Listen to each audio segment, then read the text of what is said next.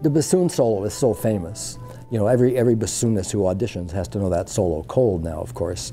It's page 1 in all the excerpt books, apparently, you know, and so it's very high, and the fingerings are all fork fingerings. You move one finger up and the next one, but next to it's going down. And it's up in an area where the reed isn't responding very well either. And it sounds, you know, today it's well played. It's kind of smooth. Bassoonists have learned how to smooth it out.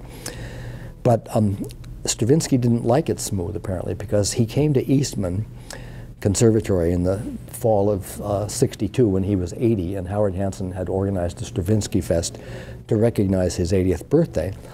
And Howard told this story, I think I got this, maybe, I don't know whether I heard it from Bob Freeman, somebody at Eastman, that Howard personally rehearsed all 8 bassoonists, coaching them so that when they auditioned for Stravinsky, they would at least have gotten his input. So when Stravinsky got out of the cab from the airport, he walked right into Kilburn Hall and went down the basement with Hansen, and there were the 8 bassoonists warming up in practice rooms.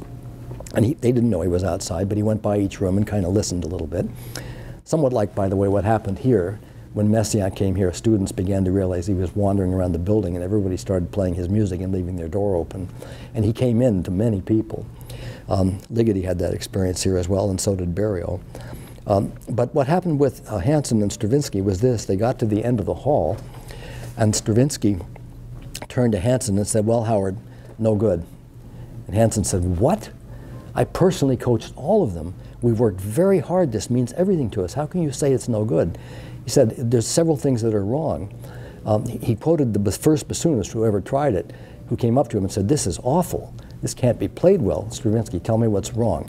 It'll be out of tune. Some of the notes will crack.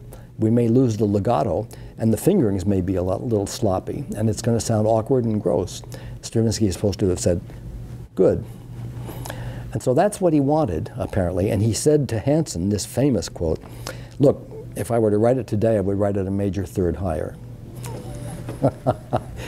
So you can get what he was after there was to test the limit of an instrument. But he had this uncanny ability to test the limit in a way that was doable. He never put something down that couldn't be played. All that he did was to try to stretch, and of course, as the years go by, we find that young people can do these things better than their teachers can, and eventually the art of performance advances through that.